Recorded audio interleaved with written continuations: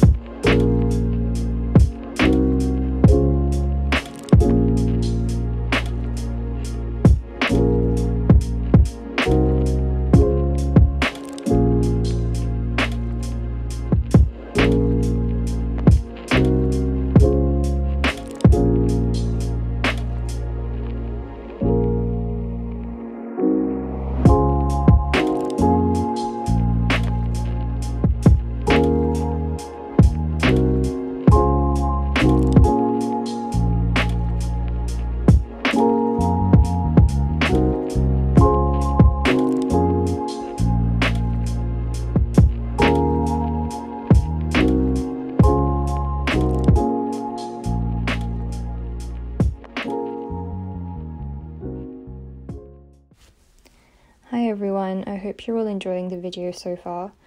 I've watched some of the clips back so many times while editing that that's all starting to feel really alien and strange, but I hope that it's been a good company for you at least. I decided I would focus on answering one question per video just so that I can try and get a grip on my rambling. I know that in the past people have said that they kind of enjoy my rambling, but sometimes when I watch it back I just think like, good grief, like who is actually listening to this for this length of time? And I would like to work on saying things a bit more concisely, really. So the question this week is from Natalie on Patreon, so thank you Natalie for your question. And the question is, how has your move gone? Do you feel settled? Any tips for dealing with big changes? And I think it's a good question to start with because it's almost introductory. So for those who maybe don't know, a little over a year ago, I think it would have been early March last year, I left London where I grew up to live with my dad in Reading. And it's been difficult, but only in the way I think that all moves are difficult. The circumstances surrounding my move were very sudden and hard personally, and I won't get into it because it's personal, but I think it was the best choice to make for myself at the time. That didn't really make it any easier to process, but it was important, I think. And I am starting to feel really settled now, especially since my brother swapped bedrooms with me in December, and now I have never-ending, it seems, natural light, which I'm so grateful for. And that's part of why I'm making videos again now, because I really don't want to take the light for granted or not use it to its fullest potential. And since changing rooms in December, I am now feeling a lot more settled, I think. I feel like I have a space that I connect with, and that's really nice. I live with my dad now, which is fantastic. We've always been really close, and he's probably also autistic, so it's a big like neurodivergent vibes household. We cook together and we eat together and we watch TV together and we walk Wednesday, and it's really nice. And Reading is surprisingly green. Not surprisingly, but just in the way that I never really knew much about it growing up because I'd never really been, and my dad only moved here like a year or so before I did. So before that I'd never really known much about it, but it's so green here. And that's really nice for walking Wednesday. Like we walk a lot and we walk quite far, and it's really quite beautiful compared to a lot of the concrete in London. And I do miss London because it's where I grew up and it's where I considered my home to be for so much of my life.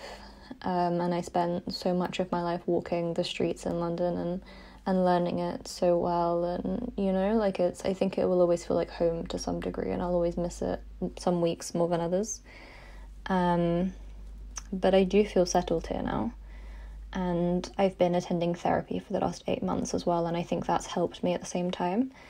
I don't know if I would recommend making a very big sudden move and then starting therapy at the same time, because it's been a lot mentally speaking. For my first 8 months at least when I was here, I felt like half a person because I was so exhausted and just drained. And it was a lot. But now that I'm on the other side of it, it feels good, I guess. I feel okay for the first time in a really long time, and to feel okay is such an alien concept to me that I'm almost scared to jinx it by talking about it. I grew up undiagnosed, as many people know, and that obviously did not feel great. And then for much of my adolescence and my early adulthood, I also did not feel okay. Like it's such a foreign concept to me to feel okay. And obviously your past trauma stays with you. You don't ever really lose it, even when you go to therapy and you start to process it or learn how to process it. You're still going to carry it, and I do feel the weight of it. But I live in a much healthier environment now, and I feel like my move was well timed, if nothing else. It was a good time for me to move, and it's a good time for me to be living with my dad. And Wednesday is a lot more settled as well. Like I'm not quite sure how to word it without absolutely losing 10 whole minutes, but it was very difficult, but I think it was well timed. And now that I'm starting to see the other side of it, I'm glad that I did it when I did, and I'm also grateful to be on the other side of it. I'm grateful to be starting to feel better, to feel okay, to maybe recover a bit of productivity. But more than anything, I'm grateful that my patrons stuck with me for so much of it, because some months when I was too drained to work, it was my Patreon payments that were helping me see the month through. So thank you to my patrons for that. I don't know if maybe you realise how much of an impact having my Patreon has helped me in the last few months when I've not even really been posting. But yeah, it's been a time, to put it simply. I think moving is always a time, but it's definitely been a time.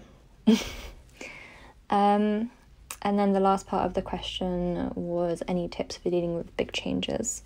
And I think just being kind to yourself and patient with yourself is the best thing that I can recommend at the moment based on my experiences. Obviously, if it was a more specific example, I could give maybe some more specific advice. But from the past few months, I would just say that when you're feeling down and when you're dealing with some big stuff, I think being frustrated and upset with yourself doesn't help anything, even though it's natural to feel that way.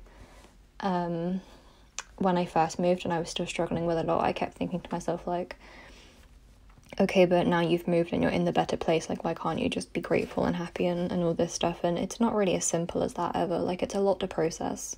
Even if you're going from a bad thing to a good thing, it's still a change, and you have to process that change. And a part of that process is feeling a lot. And some of that stuff is not going to be good. Like, you're going to have bad feelings, and that's okay. And I think that's a big part of what I've been learning in therapy for the last few months, is that there's no point fighting your feelings. You're just going to frustrate yourself further. It's better to feel them and to let yourself feel them, even if you don't like them, and to remember that they pass, and that will hopefully help you feel more grounded. Obviously, all of that is easier said than done, which I've been learning and experiencing for most of my life, I guess. But I think that's my advice, is just be patient and kind to yourself. Everything is always so difficult, especially at the moment, and a little patience for yourself will go a long way, I think. But yeah, hopefully that's everything covered. God. Megan, don't ramble challenge. But yeah, I'm really excited to be making these videos. It's been, if not a strange, but a nice experience to gradually record these clips throughout the week and edit them back. It's made me feel more present, a bit more grounded in my days, and I'm looking forward to sharing it with you. So thank you.